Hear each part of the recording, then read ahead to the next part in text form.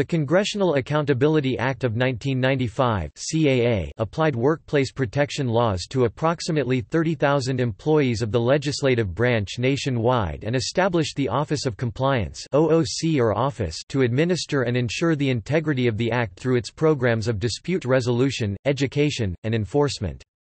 The OOC educates members of Congress, employing offices and employees, and the visiting public on their rights and responsibilities under workplace and accessibility laws. The OOC also advises Congress on needed changes and amendments to the CAA, and the OOC's General Counsel has independent investigatory and enforcement authority for certain violations of the CAA. The OOC has a 5-member, nonpartisan board of directors and 4 executive staff, appointed by the board, who carry out the day-to-day functions of the agency. The office also employs professional staff on Capitol Hill who educate, communicate, inspect, litigate, and otherwise run its operations.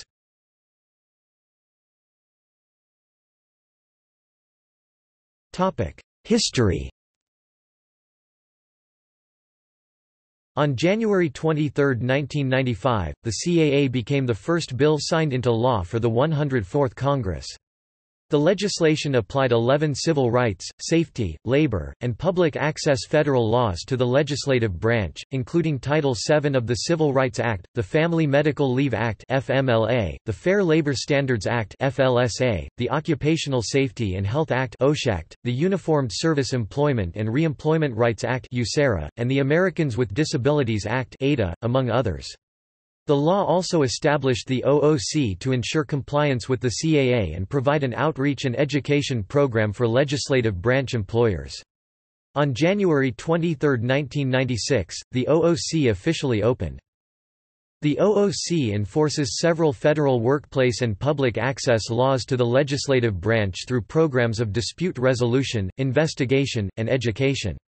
The OOC administers a mandatory, multi-step dispute resolution process that all employees must follow in order to process their claims under the CAA and supervises and certifies bargaining unit elections.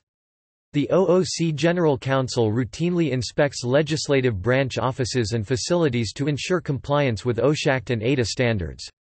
The office is also tasked with educating congressional employees and employing offices about their rights and responsibilities under the CAA and maintains a website with educational publications and online trainings. Leadership. The OOC's current board of directors includes Board Chair Barbara L. Kamens, Principal Proprietor, Barr & Kamens, Alan V. Friedman, Partner, Munger, Tolles & Olson LLP, Roberta L. Holsworth, Partner, Holmstrom & Kennedy, P.C., Susan S. Robfogel, of Counsel, Nixon Peabody LLP, and Barbara Childs Wallace, of Counsel, Wise, Carter, Child & Caraway, P.A. Susan Suey Grundman, the former chair of the U.S. Merit Systems Protection Board, joined the OOC as Executive Director in January 2017.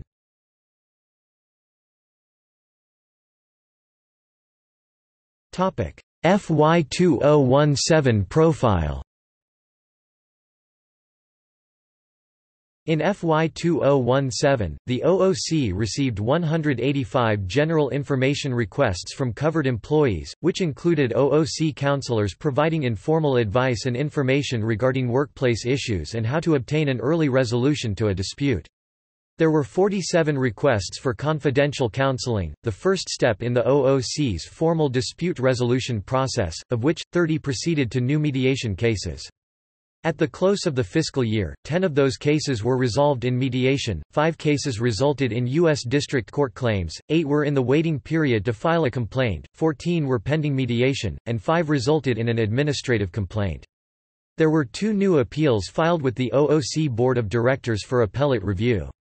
In FY2017, 8 matters settled for a total amount of $934,754. The OOC's Office of General Counsel inspected areas including the U.S. Botanic Garden, several Library of Congress buildings, House members' offices, the AOC Construction Division, and the U.S. Capitol Police. There were 5 new occupational safety and health investigations. On March 14, 2017, the OOC awarded Safety Recognition Awards to 69 Senate offices and 88 House offices that were hazard-free during occupational safety and health inspections from the 114th Congress. In FY2017, the OOC conducted inspections to ensure public services and accommodations complied with Titles II and III of the ADA, focusing on the Library of Congress Madison and Adams Buildings, Rayburn and Cannon House office buildings, and the exterior route adjacent to the O'Neill Federal Office Building. The OOC also processed several labor management matters. The OOC's FY2017 education and outreach included providing in-person training to managers and staff on the OOC's jurisdiction and administrative dispute resolution process. This included sponsoring a seminar on heat stress and developing education materials on common office safety hazards, the OOC safety and health inspections, and other safety and health topics. The OOC also released a new training module on ADA compliance and a technical guide to help legislative staff identify common barriers to access in meeting and office spaces.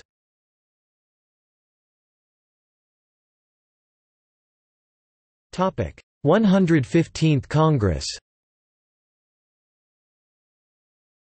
The U.S. Senate and House implemented several measures to address allegations of sexual harassment in legislative offices during the 115th Congress.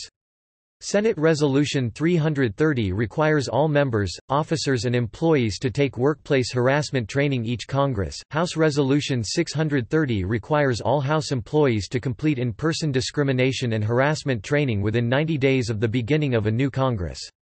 The U.S. House also passed House Resolution 724, which requires all House offices to adopt an anti-harassment and anti-discrimination policy, creates an Office of Employee Advocacy to assist House employees with matters before the OOC and Committee on Ethics, prohibits using House payroll funds or members' representational allowance to pay settlements or awards resulting from conduct that violates the CAA, and bars members from engaging in sexual relationships or unwelcome sexual advances with staff. There have also been several bills filed proposing major reforms to the OOC and the CAA's procedures during the 115th Congress. The Consolidated Appropriations Act, 2018 added Library of Congress employees to the CAA's jurisdiction.